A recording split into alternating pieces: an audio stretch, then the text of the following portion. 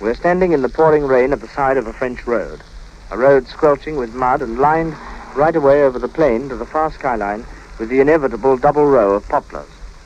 It's a grey, cold, dismal day. A few lorries only are splashing by to and from the forward areas. But coming down the road towards us is a battalion that I know to be of a famous Irish regiment.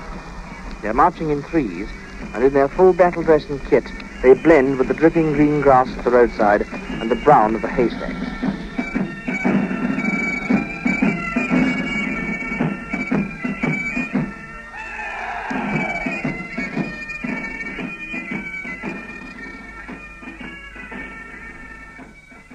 As they passed us on that road, with their brown capes glistening and their tin hats perched on their heads, I thought how similar this must be to pictures of the last war.